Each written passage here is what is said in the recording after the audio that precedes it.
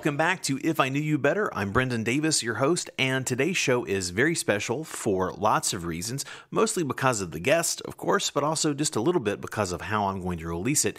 Today, my guest is CHEN, and as you might reasonably guess from her last name, Li is from China originally. But although that is a relevant theme that runs throughout her story, China is not the focus of this show. I interviewed Li back in Los Angeles for If I Knew You Better, but as I did 2 weeks ago with Raymond Ma's interview, I'm going to start cross-posting any episodes that have something of a China angle on my original podcast also, Big Fish in the Middle Kingdom. That show has built up a pretty nice following, and I want to make sure that as many people as possible hear some of these stories as I build the audience for this show as well. So now let me introduce you to our guest.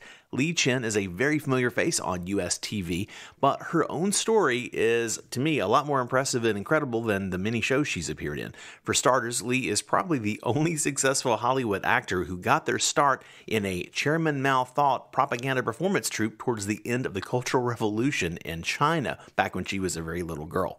She was born in Inner Mongolia, was a founding class member of the Johns Hopkins Chinese program at Nanjing University. Then Li moved to the U.S. for grad school, where she earned 2 master's degrees, and she began this dual professional life as an academic and as an actor. She landed in Chicago for grad school originally, and she fell into studying acting at the famous Piven Theater Workshop, which was run by Bern and Joyce Piven, who were also the parents of Jeremy Piven, who you probably know from Entourage and many films, as well as the director Shira Piven. Li worked and studied for years in Chicago. She moved to Hawaii for a second master's, did kind of every theater production she could, and she finally moved to Hollywood. Now, as of today, Li has built an eclectic film, TV, and theater career with roles ranging from the dramatic to the absurdly funny. But part of what's so incredible about Li's story to me is that she worked quietly and diligently over a 20-year period to move her entire family, one by one, over to the U.S. from China. And she talks about how she did that, and that alone is worth listening to this interview. I was so amazed with her story. I was really lucky to get to meet Li in the first place when she accepted a role in this short film that I produced back in Los Angeles earlier in the year. And when I heard Li's incredible story, I knew that I had to get her on the mic to share it with you too. So as I mentioned up top, I am cross-posting this show both on If I Knew You Better and my original China-focused podcast, Big Fish in the Middle Kingdom. But no matter where you hear it, I hope you enjoy it. You can visit crazyinagoodway.com and track down the blog or resources page for photos, show notes, and more. But now, please enjoy my interview with CHEN.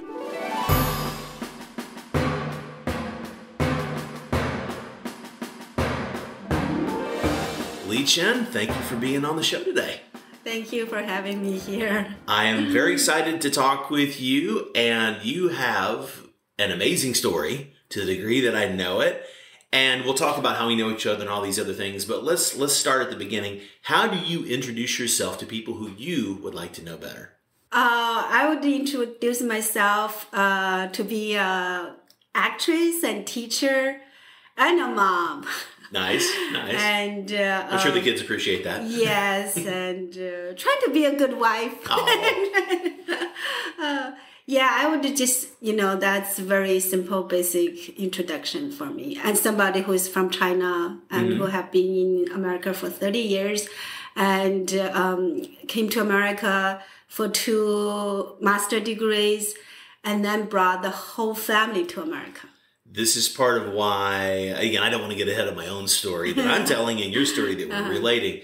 But as I learned these things about you, I just was blown away. So let's start back there at your roots. Where are your roots? From Inner Mongolia of China. Mm-hmm. That's where I was born, where I grew up. So I would, consider myself somebody who is from Inner Mongolia, although I am Han Chinese. Right, and this is a distinction that, of course, I know since I live in China and have tons of Chinese friends and colleagues. But people hear Inner Mongolia. If you don't know China, people hear Inner Mongolia and they think just Mongolia, that's a piece of Mongolia. But no, it's Chinese. It's like mainland China territory, but it's sort of like the border in a way. It's sort of before the border. It's like right there at the border area. Yes. And a lot of the well-known cities, there's Erdos, there's, again, pardon my pronunciation, Hohat, or how do I say it? Huhehaote. Very nice, and that's why we collapse it if we're lazy English speakers. But so that's the nearest city to where you're from. You said you're about a half hour. Yeah, from there, half hour away from Huahao. It's a little town called 茶树旗, or we call it 土默特左旗. And I think I speak enough Chinese that I think I know what that means. What does that mean, sort of? So that is actually like Huahao is means green city. Right. So actually, I don't. I'm totally embarrassing you. Are you a real Chinese person? No, you are. You actually. What is your given name? Your Chinese name? Li Hui. My last name is Li. That's my father's last name. Hui is given to me. It's like the collection of grass. So I think my dad said, wanted me to be like, green grass to be not noticed, but to make the world beautiful. Ah, very nice. Very nice. He's setting you up to make a difference in the world, but don't.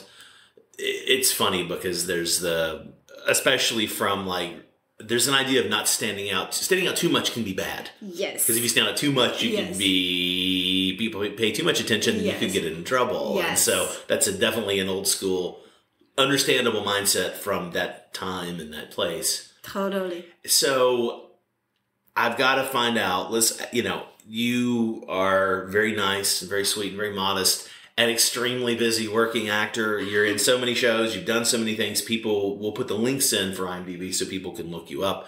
But you have you work seemingly all the time. You're in multiple shows with people I know, or you've done multiple projects with people I know in my small world.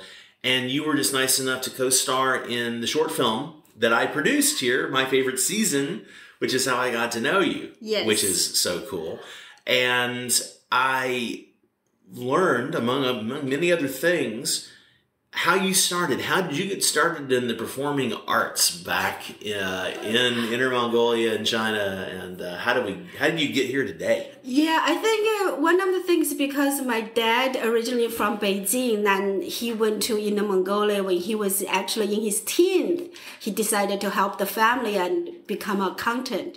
Went to Inner Mongolia, then he met my mom in Inner Mongolia, but my mom is also not from Inner Mongolia. She's from Sichuan. Okay, so the family is Han Chinese, but from both my mom and dad are Han Chinese, but both my mom and dad like to sing and dance. So although they are not professional, but my dad is accountant, my mom works, in his company. So my mom likes to dance. My dad did all kind of performance, like a 快板书, the every spring break, spring festival, the company will have their staffs to do performances. My dad and my mom would, be part of those. So I think that's the first influence that I had. Then when I was 4 or 5 years old, I was chosen to be in a gymnastics team. Okay. So I started as a gymnastist, and then when I was 6 or 7, they think it's too hard for me. So said no more doing 体操, Okay, they saw it physically difficult. The training is crazy. I've got friends whose kids have done that. Yeah, but at that time I started a school. So during that, there was the tail end of Cultural Revolution. So we're still praising Chairman Mao. We're still praising communists. So I didn't get to do any of those Cultural Revolution major severe thing, but we got to form the Chairman Mao thoughts propaganda troupe, 毛泽东思想宣传队. So I become one of the member of the school performing troupe. Since I was a gymnastist before, so my dance ability shows up. So I started when I was 6 or 7 years old to be part of from our district. They choose from different schools to form this troupe. So we perform all over the region and to praise Chairman Mao and communists. And that's how my start. So I got training to sing, to dance, to perform in outdoor stage for thousands of people. Exactly. So that's where I started, and then I keep performing even when the end of the Cultural Revolution. I was still doing performance, and when I was in middle school, when that all stopped, but we still have this performing troupe. And one point, I almost go to join the dance school. Okay. I went to apply for that, but my parents said no. Yeah. Were they? I mean, I'm afraid you might be in for a life of hardship as a dancer. Yes. My dad said no. That's absolutely no. What was his idea that you might do? Something like accounting or engineering, or something practical like that, or also because even then, mostly we're just doing dancing, learning from the peasants, workers, soldiers. We go to, we learn how to shoot rifles. We go to dig the dirt. We go to the factory. Those times, still that time. The academically, it's not that focused. However, my dad has lots of books. So I love to read, even when I was little. Even those books, forbidden books, he managed to keep some hidden away so you could read. I self-taught myself to read the complex form too. Excellent. Because the Chinese, So you read the traditional characters as well as the simplified, right? I cannot write and I'll weigh in just for the sake of people who aren't kind of Chinophiles or don't know. Nowadays in mainland China, you use the simplified characters, but of course the classics in any old books, I mean, they're all written in the traditional, which are much more complex and hard to read, and you can't necessarily, it's a different, language to read that stuff. And so that's a big deal, because part of during the communist struggle, part of it was the simplified, because they wanted to increase literacy. Yes. I mean, there are lots a lot of negative things could focus on. One of the positive aspects was the attempt to increase literacy, which meant simplifying the characters so more people could more easily understand it. But the downside is that, it probably served the purpose in a lot of ways. Like the old books are no longer readable. By a lot of people, but some people kept it alive to be able to do that. Yeah, I think that really helped me a lot in terms later when the whole country went back to the normal, the educational system went back normal. At that time, I started high school. So then, even during that whole time, I was always number one in my class. Wow. So, awesome. Academically is always, so because my dad is very focused on academics. He sounds like the dads I know now in Beijing. Totally. Making sure the kids have the best advantage. Yeah. So in high school, when I started when I was 15, for whatever reason, in our little town, in my little school, no English teacher. But at that time, people started to, know that the foreign, if you want to go to college, you have to have a foreign language or something. So, but at that time, I think I found a radio station, learning English radio station. So I was 15. I stayed with my grandma. Grandma wakes me up every day at 5 o'clock. I listen to the learning English radio. So I self-taught myself. Wow. So then when I was 17, when the time come to take that 3-day national higher entrance exam, Gaokao, I was able to be one of the only in my high school went to a foreign, because you had the English. Yeah, so I actually went to the English major in the 重点大学. And then because we divided into the science major and the literature major, of course I want to go into the English, so I was in the literature major. So from our 300 high school graduate, only 3 went to college. I was the number one. Wow. The next 2 boys, they had like 20 points farther down than me. Wow, that's impressive. And I went to the English major in the Mongolia University. And let me also, just for the sake, this is my understanding of this. You tell me if I'm wrong, but I think this is accurate. I know it's accurate now, but it's hard to understand from a Western point of view, and it was hard for me to learn it. Now I've learned it from people because of doing the show How China Works and other things. But like here in the States, you can pick and choose your major, your college. You may not get into a certain college or a certain degree program, but there's some other school that's got that major probably, and you can go, okay, it's not Harvard, but it's this, or it's not this top state school, but it's a smaller school. But in China, it's really proscribed. It's really prohibited unless you hit certain criteria. Yes. So you can't just say, well, I want to learn English in college and I want to go here. It's like, well, but what are your grades? Yeah. What have you done? What have you done so far? Yes. But the tracking of people, like I don't mean tracking like putting a chip in you, although that's coming. We all have one in our pocket already. But the tracking of people in terms of your path is this, your life path is this. That starts before people even, in some cases, that starts before people are like potty trained for the bathroom. Yeah, we had crazy. not much choices. We had, the freedom here in terms of, you have your own opportunities. You decide you don't want to go to college, you go to 2-year, and you transfer to... and you can always you can work your way in. Yes. But in China, I don't know. I left there for almost 30 years, right?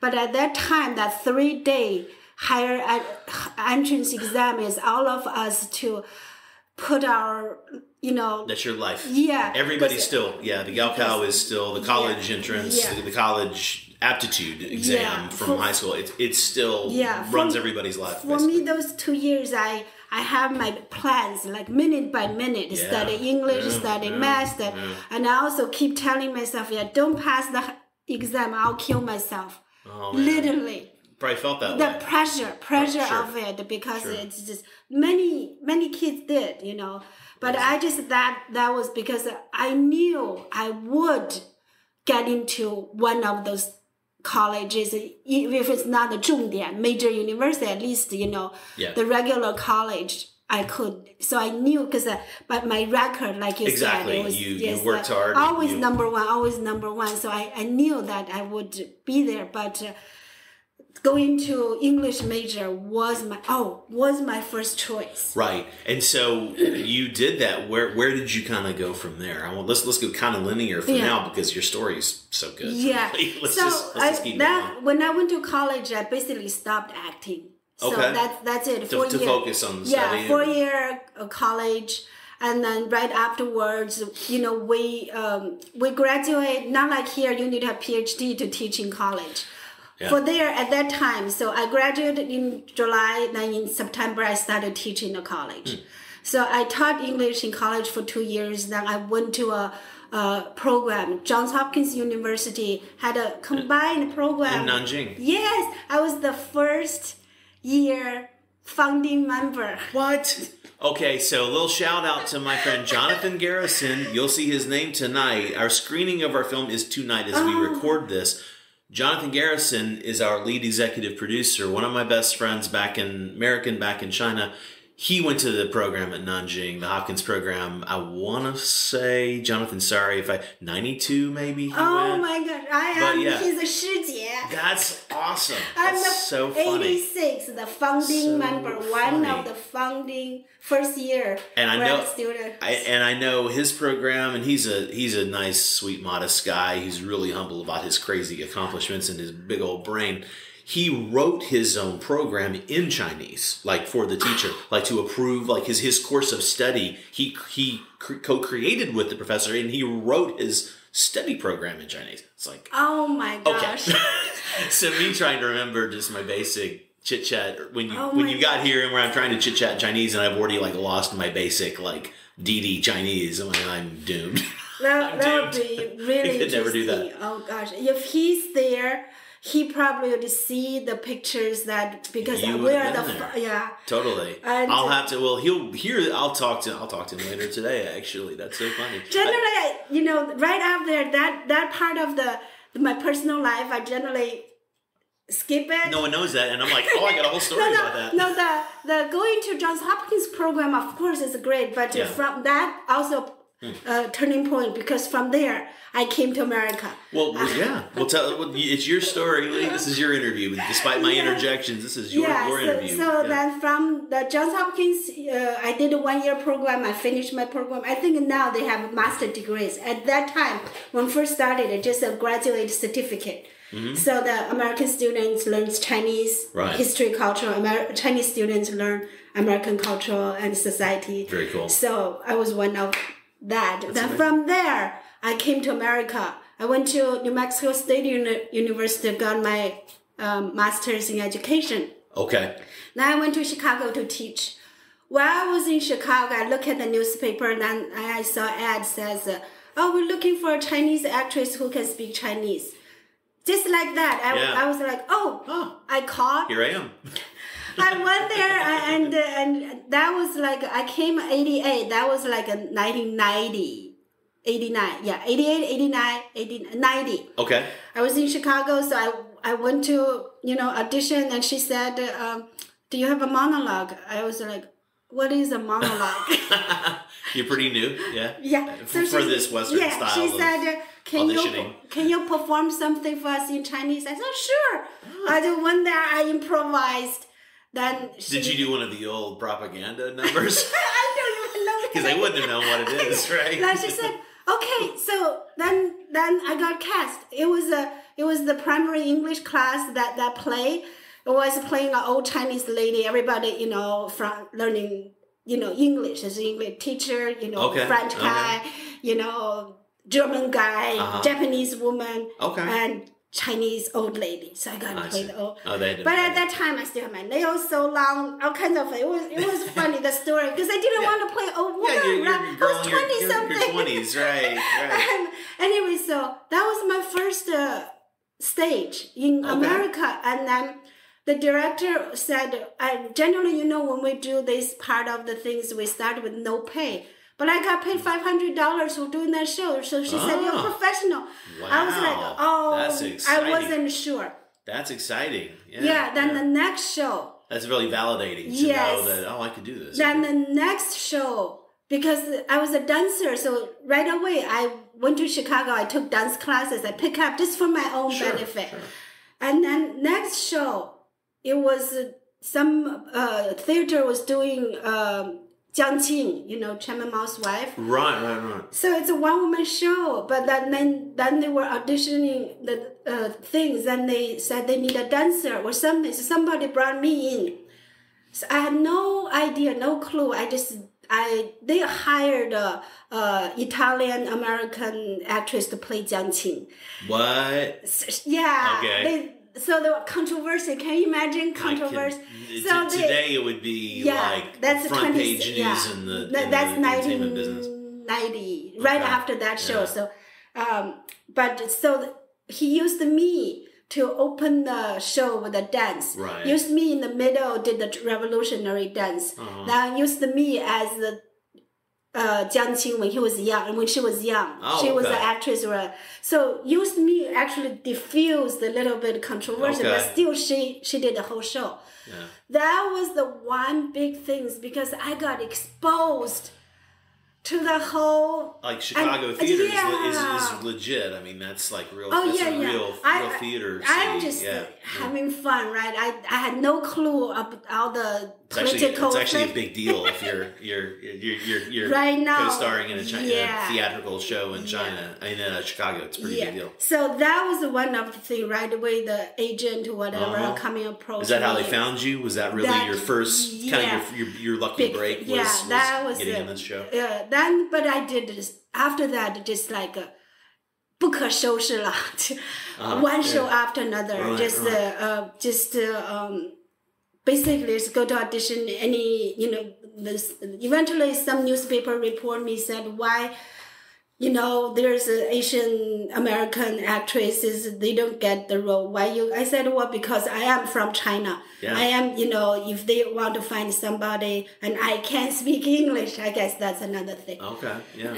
So I did, during that 5 years, I think I did lots of stage. Okay. I did the commercials, all those things, but mainly stage. Then I decided after 5 years, and it's okay.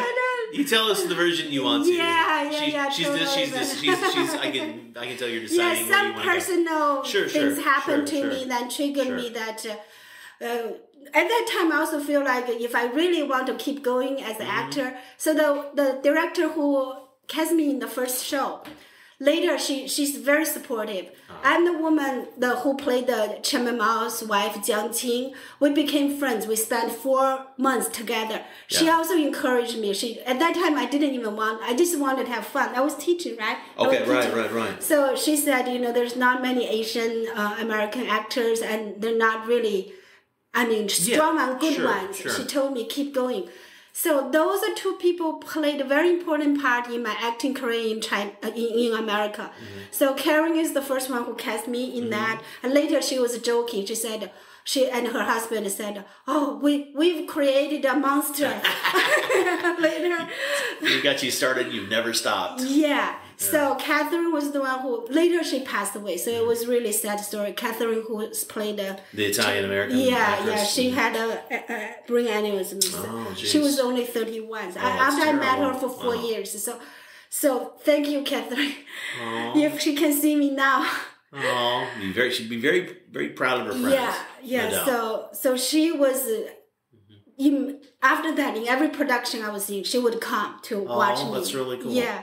So anyway, after 5 years, because of a personal like some life-changing stuff. Life-changing happened, then I decided either come to LA, I need to move to LA, or do something else. So at that time, I went to apply for American Airlines. I got picked by American Airlines. I applied for several schools.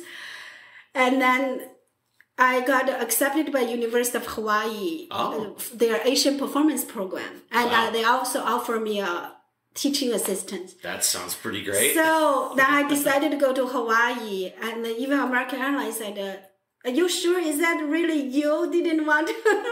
Were you a flight attendant or were you flight attendant? I was applying for because in China, 空中小姐 is one of the. Yeah, it's a great. You want to get out. You want to see the world. That's how you do it. But at that time, one friend said, your flight attendant is just like a waiter. Well, you're not going to have the time to do. Yeah, that's not a job. That's a job that for certain lives or certain kind of business you're building, you could also do that. But yeah, if you're trying to be an actor or go to college, it's not going to work. Yeah, at that time I was like, I also have motion sickness. So anyway, I decided to go to University of Hawaii for my MFA. So I was there for 3 years. That 3 years, I did every major production. I did Beijing Opera. I trained for Beijing Opera for 6 months. Balinese Kichak 6 months, Japanese style 6 months. So I did every major productions there, and also taught. So after that, I came to LA. I'm like, I got my master degrees. I'm ready. So I came here for 2 years. Oh, backtrack a little bit to Chicago. So when I decided to become an actor, I of course have to study. So I started with the Piven at the Piven's workshop theater. So I started with the Jeremy Piven's mom and dad. Right. And Joyce and Bern Piven. And what's the name of that theater that they have or their school that they have? Piven Theater Workshop. Right. And so for people who, if you know Jeremy Piven from, he's done lots of film and TV besides Entourage, but if you know him as Ari Gold from Entourage, he's from this, his parents were these leading Chicago theater people. He grew up in that. And so, their theater has been an incubator for a lot of really great talent. They train like John Cusack, and I did shows with Ann Cusack. John would come to watch our shows. I actually at that time have had a connection with them. They trained a bunch of really, superb actors. Sure. Did Tim Robbins go through that program? Tim and Robbins' sister, and they're also connected. I did a show with Adele Robbins. Right. So, also all connected in a way. So I remember I trained with them, and they gave me standing scholarship. They just, anytime. Just come on in. But I wasn't sure at the time. I stopped. I went to teach, and I remember Joyce at that time told me, she said, "You have acting in your blood. You will be back." I always remember she told me that. Pretty great to be able to plant that seed that's gonna keep you motivated. Bern Piven, he played a very important part. He wrote the recommendation letter for me when I apply for the to go to Hawaii. Hawaii. Wow. So the my advisor, he and Burn Pivot used to be branch out from the second city. So there's lots of connections. Doesn't mean, but sure. it just it means that they give you a fair shake. They look at it. They definitely consider you. They definitely see it. He is Burn Pivot is a powerful figure in the theater world. And if you're not good, they're not going to do that. Yes. So sometimes people go, oh, that's okay. Yes, this is, you get that opportunity if all the other things are there too. Yes, so that's great. I was one of the good teachers there for that. That 3 years there too. So that was a very important part of my life in training there. And then, of course, came here. I said, I'm ready. That while I was in Chicago during those years, I was already joined the union, SAG-AFTRA. I remember at that time.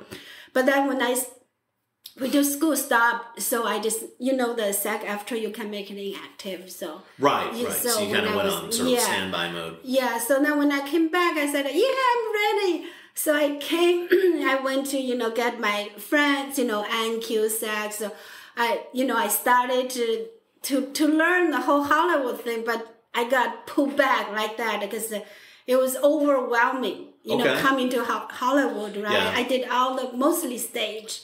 And then I got scared in a sense. Okay. So I would say that 2 years I did, some things just on the side, but just couldn't feel like fit in. What? Okay, so let's drill down into that a little bit because that's going to be interesting. What scared you? Do you think? What do you think I think as a young, also I'm Asian, right? First, you don't have. At that time, still don't have 1998, right? Yeah, so, it's not as common. Yeah, you don't have a lot of references for your career out there that you can look at. Not like that. And also just right away, I felt the other stories, right? Mm-hmm. And it feels like lost right away. Yeah. And I have agent right away to represent me, but just the whole thing that I started, then I went to these parties and see, Anne was the one that also I was with Adele Robbins and Ann Cusack. I have a good connection. Yeah, these are people and they're welcomed in and they can be comfortable because they're in the business and their families are in the business. And... However, I felt overwhelmed and scared, and to see this whole, even at the party, to see how this whole Hollywood thing. Right. So I guess at that time I pulled back a little bit, and at the same time I came here. I brought my parents. I immigrated my parents here. This is a whole other storyline. I love the way you're telling your stories. You tell it how you want to. One of my questions has to do, I have questions about like what's your biggest public or professional achievement and most meaningful, but also what are your most personally meaningful achievements?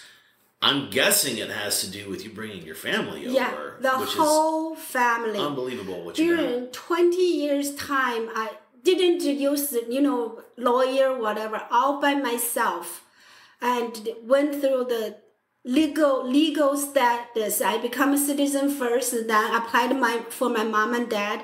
I applied for my brother. I applied for my sister. And the last 2016, my sister's daughter-in-law was the last one that I helped. I just applied for the. Yeah. So my mom and dad waited for 2 years. Mm-hmm. My brother waited for 12 years. My sister waited for 6 years.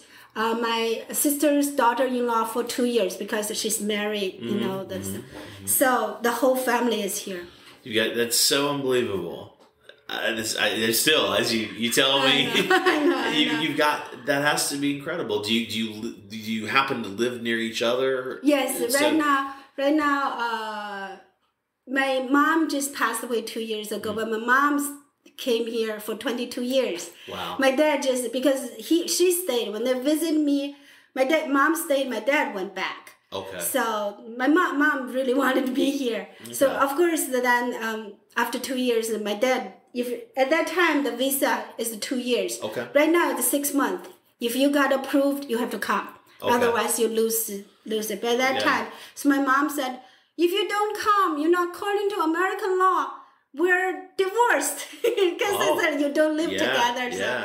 So my dad said, I don't want to be there. I cannot talk, speak, go. I'm like a blind. So, sure. But it's how I feel in China. Only now I have an iPhone. So when I first brought them all here, I was the last year of my grad school. Mm-hmm. So I have my mom and dad in Hawaii. Wow. So I was actually going to teach in Hawaii. Then I came to California, Los Angeles to visit a friend. For 2 weeks. During the visitation, there was an audition for a play. I went to audition. I got cast for the play. Now I decided, okay, now I'm going to move to LA. I stayed. I told my mom and dad to clear my stuff. Within 2 months, I'm coming back to move you here. Wow. And so they came to LA. Yes. And did your dad end up staying here? Or? Yeah. Oh, okay. Yeah, the whole family. My mom and dad. He was, at first, he was. Yes. So now yeah, he's okay. Because then my friend told me, if you want your mom and dad to feel comfortable, stay in Alhambra or Montreal Park. You're out like San Gabriel area, which people don't know LA. That's the biggest Chinese diaspora in the world is east. It's not East LA. That's different. That's a different diaspora. But east of Los Angeles, the San Gabriel Valley area, all these cities: Alhambra, Rosemead, Monterey Park, Arcadia, and it's the biggest group of Chinese people who aren't in China. Yes. In the U.S. Yes. Yeah. So I find the world. I find an apartment in Monterey Park, and Monterey Park is like China. Yeah, you can. It's totally. You can get in the middle of the intersection, and you can spin up 360 degrees. And unless you look at the California license plates on the cars, other than that, you could swear you're in like Tongzhou. Yeah. You swear you're like a suburb of Beijing. All the signs is in Chinese. Yeah. So that helped because my mom and dad right away felt at home. And they're very resourceful. Like second day when I moved them here, they went to take the bus by themselves. Wow. So my mom and dad is very adventurous. Also very supportive. That's really awesome. Yeah. So that my mom and dad here, then I brought waited for another 6 or how many years? My brother waited for 12 years since 1994, right? 1994, I applied for them. 12 years later, year 2006. It took 12 years to get him approved. Yes. Not for him to decide. No. Because he decided we to do it. applied 1994, waited for 12 years because they have 4 categories for immigration. Okay. The people who married, husband, wife is the first category fast. Yeah, then to keep a tight family together. Yeah, the parents apply for the kids under 18. Or the not married. Then the 4th category is the siblings. That's the last. I think now probably without this immigration change, I think now I don't know. Yeah, I just get sad whenever I think about anything political. Yes. These days. Anyway, yeah. Yeah. So in terms of professional achievement, I mean, again, I'll put your link in. I won't embarrass you. I can see you're like, I don't want to talk too much about that. But what do people? What do you consider? I mean, we've already tracked some of these. You've had like these series of at the time they were big breaks. Mm-hmm. What's sort of your biggest professional in your mind, your biggest achievement professionally, or the thing you're proudest of? It doesn't have to be the thing that like is the biggest project or whatever. What's the thing that you're sort of like the nearest and dearest to you? The biggest one still close to me is my one-woman show. Yeah. That was when I was in grad school. Even when I was in Chicago, when I doing theaters, some of the friends said, you have a story, you got to tell the story. So I told them, when the time is right, I will do my story. That was one of the, people have their goals, exactly. So when I went to Hawaii, then one of my friends her major is directing. Mm-hmm. I went for acting. So she know I have a story, so approached me. It's her directing project. It's my story. Fantastic. We wrote. So we meet together. We work. It's my story. She helped me. She grew up. She was like a dramaturge, but you're the writer. Your story. Right, and she directed. I wrote and performed. So we had that first one. So it's a 2-woman project and 1-woman show. Yeah. It was really good, and then she applied for grants. We actually got a grant to tour.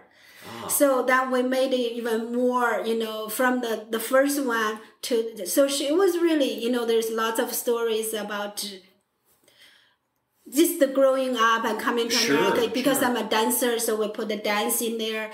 She's a really good director. So we had like big reports from the newspaper from Hawaii, and then we toured in Hawaii and Los Angeles for a whole year. Wow. So all the libraries, so that was one of my big things, still close to my heart in a way. It's because it's like a therapy in a way to help me. Well, and I know we would not do justice for me to ask you to summarize it. But what is the show basically? Like, what are the major beats of the show? Of the 1-woman show, Like what's the framework? Is it your story pretty much, or is it totally my story? So you kind of laid it out a little bit here now. Yes, it's the story about doing Chairman Mao's propaganda, performing truth. Everybody said Cultural Revolution is horrible. It's a story, but to me, I was 8, 9, 10. I just had a great time. Singing, dancing, and praise Chairman Mao, and I just had I didn't have to go to school to study. Which kid wouldn't be happy? You were lucky enough to be age-wise, and the historical timing and your age were those two magic factors where it didn't go on for 10 more years. No. You weren't old enough to, you can hold a gun. And, you didn't have to deal with the trickier parts of it. Yes. That's really fortunate. Yeah, so that part, then coming to America and to do the, cross and to do the whole acting thing that's bring me out, and then bring the family here. Yeah. So in my story is the whole thing about the bring the family here. How my dad, Yeah. So that was then looking forward to the future. The ending of the show was me with the map. Okay. Back to the Mongolian dress. That's where I grew up. Right. And then with the Li Bai, the poet, 床前明月光，疑是地上. Ending with the Tang Dynasty, the poet. At that time, still missing home, still how's a little bit of that go? Yeah, where is my root? From China to America. Although I'm doing what I want, but where's my home? What if you put you on the spot in Chinese? Because the poetically, even you don't understand that people like to hear. Like, a few lines of that in Chinese? 床前明月光，疑是地上霜。举头望明月，低头思故乡。 That's very evocative. My heart's got like a little skip there. Yes. What did you? And you basically were saying is the poet by Li Bai. It said before the bed, the bride 床前明月 bright the moon shines. You think it's the frost on the ground. You lift your head, look at the bright moon. You lower your head, you miss your hometown. Oh, very nice. How have you approached dealing with challenges, adversity? I mean, you have done so many things, and this is not an easy business. It's not an easy career. Even when you're getting good breaks, and when you started where there weren't you didn't have as many people, so you were able to really be seen. But especially nowadays, you're known, but there are a lot of other actresses who are sort of in your category in Los Angeles. Yes. How do you deal with just, challenges and overcoming this stuff, and like dealing with 12 years to get people, like bringing your family, that's like a massive thing to deal with, and it'd be easy to be discouraged by that. Yeah, I think for me is the main thing is if I think this is what I want to do, I'm persistent. I don't let it any difficult to stop me. And also one of the things is I'm kind of a person that I don't think too much, or this is what if I have a difficulty, if I run into some difficulties, I would think about it's really bad situation, but it's 100%, 98% is really bad, but there are 2% is good. I hold on that 2%. That's one of the things. I don't let the outside affect me. I just, I keep my right thing to do. I don't hurt people. I don't, but I just, then I like to help people. And I think that's one of the things that also, another big thing is for me, because I came here for the first 2 years. Then because I didn't feel like I felt overwhelmed when I saw those, especially in the party with like Ann Cusack, John Cusack. When I see them, I felt like so small, right? Because you already know they're very famous. Right. I find I pulled myself back. Then within 2 years, my parents is here. At that time, my mama wants me to get married again, or have children. Right, I love children. That's another thing. So now I decided. I said, okay. Then I still doing stage. I also, the last big thing, I'm still doing my one-woman show around. The last big thing is I went to be a MC and a translator for this Kunju group from China. Okay. So I tour with them for 2 months as their, So during that touring time, I told my mom and dad, I said, okay, that's it. Because they said acting. My mom doesn't want to be an actor. No way. My dad is, as long as I'm happy. Yeah. Right? But my mom, no, you are not actor. You cannot be actor. When I was in Chicago, they came to see me, the show that Jeremy Piven's mom and sister directed. Yeah. Newspaper, they even said, Li Chen's parents fly from China, for advertising. Right. My mom said, what are you doing there? She even looked for a job for me. She found me a travel agent job for me. I even listened to her when they worked for two months. Wow. I just You really, filial piety is this concept that people are aware. It's a real thing with Chinese parents. So if you're listening to this and you're not Chinese, but you have Chinese friends, and sometimes they tell you stuff that they're dealing with their parents, it's pretty legit. This stuff is deeply rooted, even if you're grown up, and it just kind of never goes away. Yeah. So at that time, I said, okay, I go to find a teaching job because I have a bachelor degree in English language. I have the Johns Hopkins degree. I have a master degree in education. I have an MFA. You're pretty qualified, pretty overqualified. So then I said, okay, now after that traveling with the troupe, their last stop is in Hawaii. That was also the time I said, okay, I'm ready to settle down. No more acting or whatever. Okay. A month later, I met my husband. Okay. Because I was ready. So I met him on April 1st, engaged June 10th, got married October 15th. Next year I had our first son. Amazing. I was out of acting. That's it. Okay. So did you meet him in Hawaii, but he's not from Hawaii? Was he vacationing? We went friend's wedding. Okay. My best friend's wedding. He was one of the... He was part of the wedding party? Best man. Yes. I was one of the bridesmaids. We stood next to each other. Oh, and that's how funny. It. Wow. So that's amazing. Story. That's amazing. So then I had my children. Then my dad came here. He went to learning English. So my dad said, in China you taught English. Why don't you teach English here? Yeah. So I went to apply for the job. Of course, I got the job. Sure. So I had my baby. I got my job. And 10 years. Teaching, raising my 2 boys. Okay. So 10-year break from acting. Yeah. So, no theater, nothing. Nothing. Okay. Basically, no commercials, nothing. Look at this dish soap and none of that. Okay. No, just because I decided I'm going to raise focus my children. On the family. Yeah. So, but my husband, at that time also because he lost his job.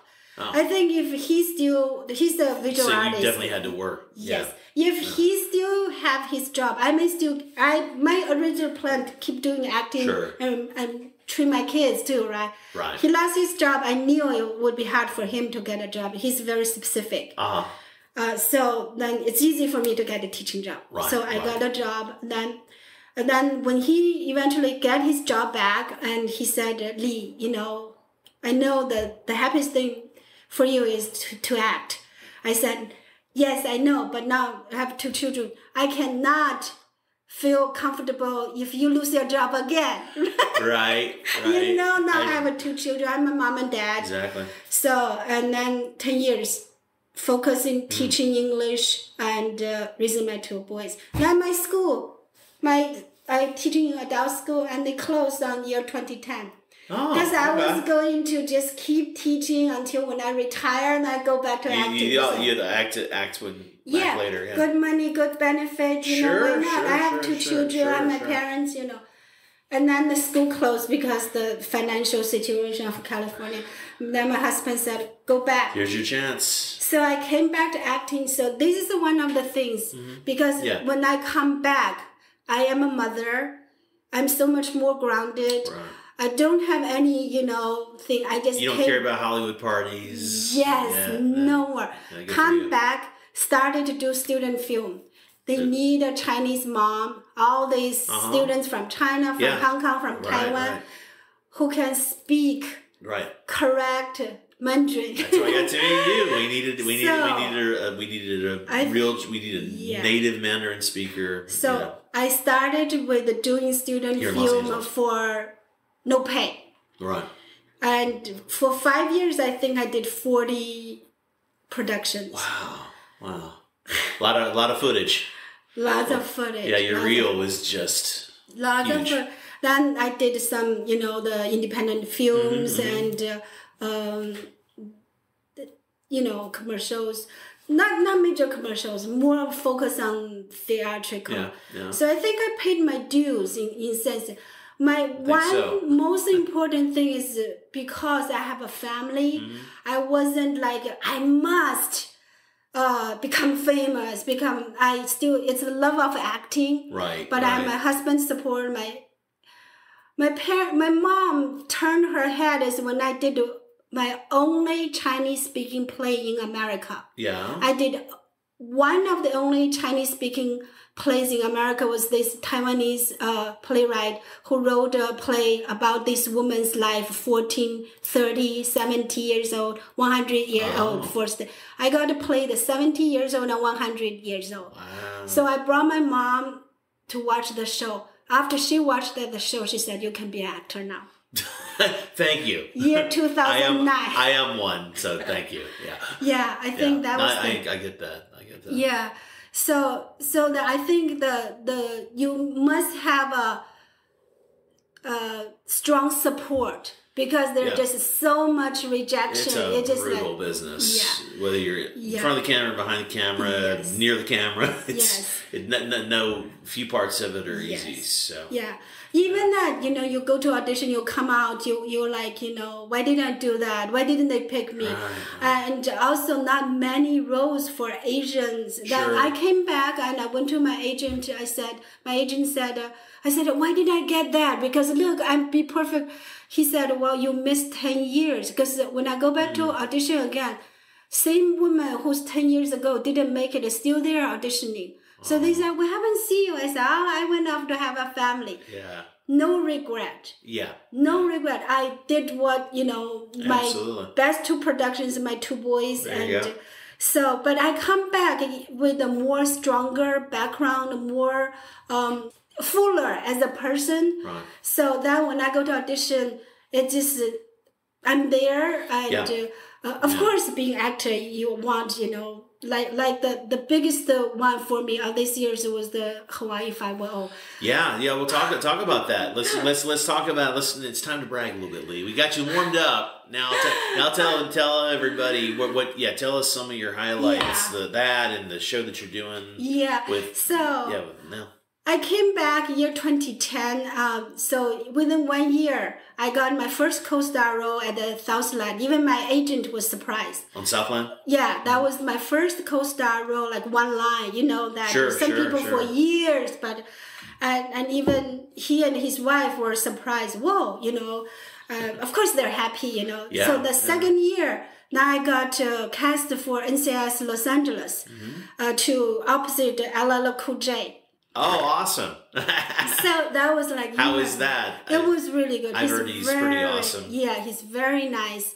And for that one, I auditioned for Vietnamese lady. You have to speak Vietnamese. Wow. So I got my son's friend's mom to teach me that 2 lines of Vietnamese. Of course, then when I went to audition, now I saw the people who played my mom, there. Yeah, I had, you know, so she even said, "Why are you here?" I said, "Well, it was supposed to be a 70 years old cemetress. The role is a 70 years old cemetress, you know." Yeah. So I said, "Well, they sent me here up there." So I went in there, I did my line, and then left with the casting director. Yeah. I got a call back. That's great. So came back for the callback. Walk in that little room. The audition in the little room still scares me even now.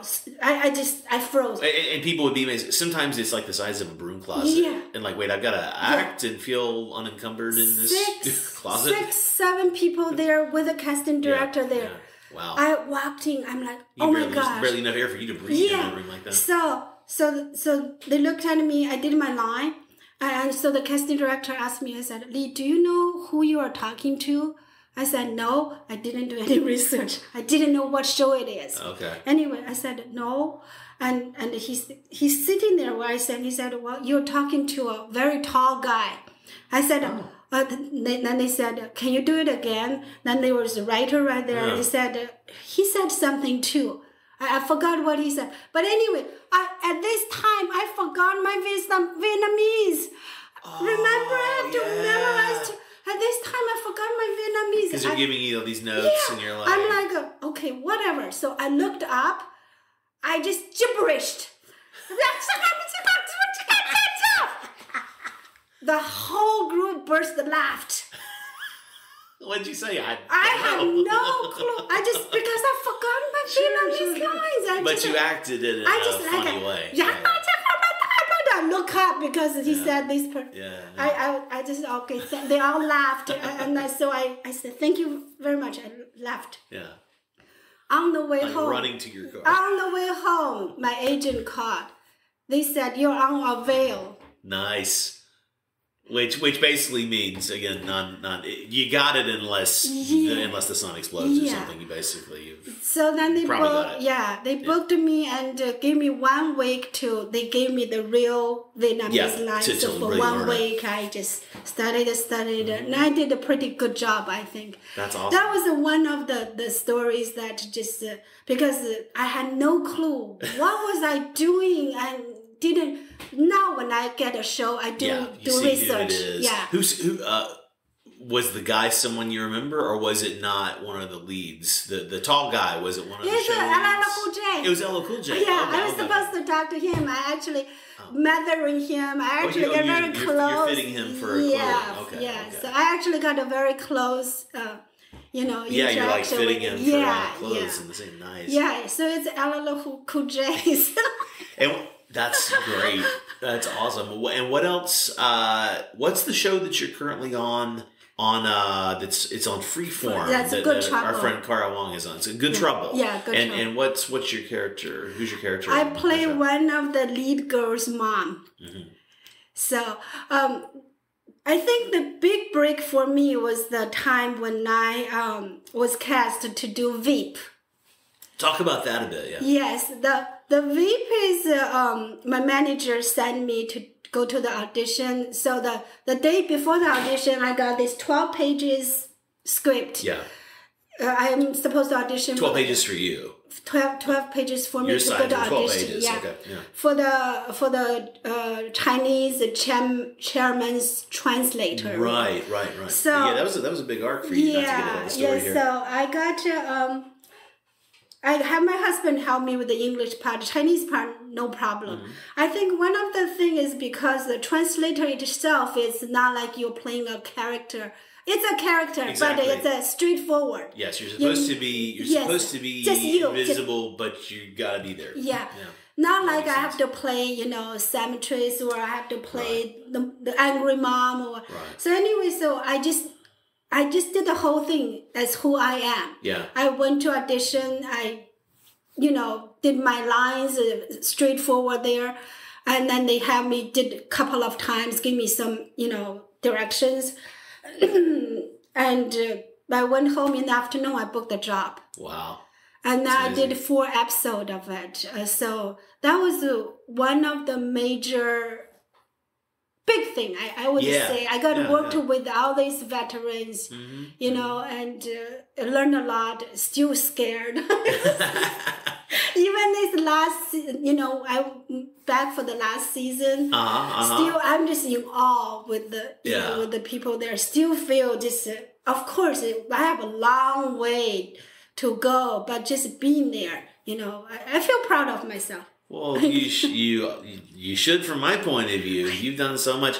Is there anything? What do you wish you were better at? And of course, that question. Well, if you really want to, if you'd be working on it, like I want to improve my Chinese, for instance. Is there something that you really wish you were better at, or that was more natural to you? Something you have to do a lot that still feels like work, basically, that you need to do a lot.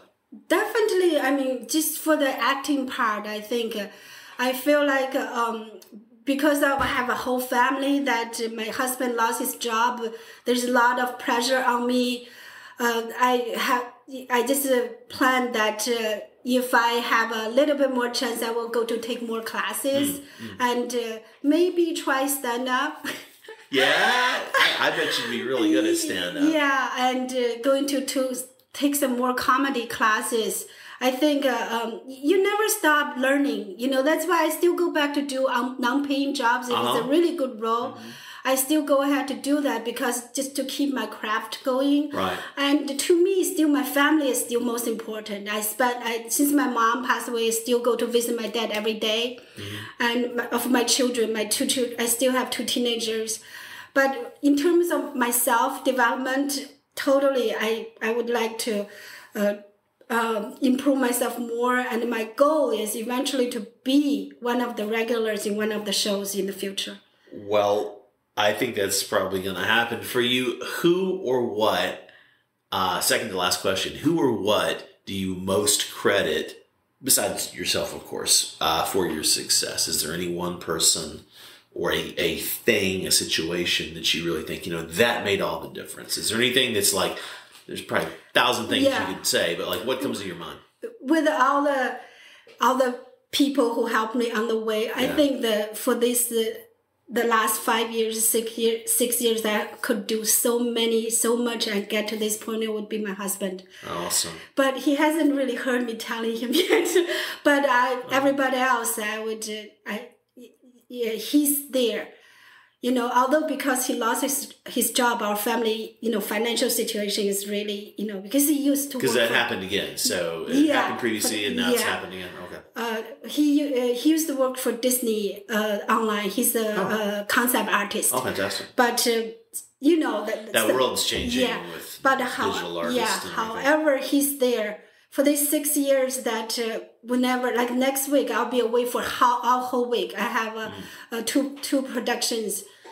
Then these 5 days, he has to take care of my 2 children, everything. Okay. So I would say, of course, my teachers, everybody like you, bring me back to the short film.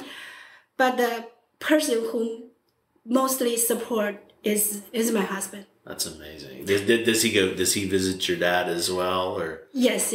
But he doesn't speak they don't Chinese. Speak the language very well. He still doesn't speak Chinese. He sounds like a great guy, but he's got to get on that. I try to get him to come to this show tonight. Does he like Chinese food? Oh, yeah. Love Yeah. Chinese food. Well, yeah, I wouldn't want to invite myself because that would be rude. But when I'm back in LA, I think I know so many people over there in your general neighborhood that I You gotta, would love yeah. to. I need to. I love. Yes. I used to love when I lived here full time. I used to go out there with my a filmmaker friend, Elaine Shaw. We used to go whenever we would meet about something. 'Cause we developed a few things. She would usually pick me up in Hollywood and say, "Okay, where do you want to go? Do you want to get hot pot? Do you want to get like Hot pot and dim sum. we'd be heading east. We'd be Yes. talking about which restaurant we're going to on the way." Last question: what's the best question that I didn't ask you? What should I have asked you, or what? Or maybe not that. Is there anything I should have asked you that I didn't occur to ask you that we should know? I think we covered we covered almost my whole life. Wow. Yes. Wow. Well, Lee, it's been really great to get to know you, and I'm excited to screen this film for you tonight. Yes, actually, do have one thing I want to say. In terms of professional development in America and in China, if in China, I wouldn't think I would have the opportunity with chances here.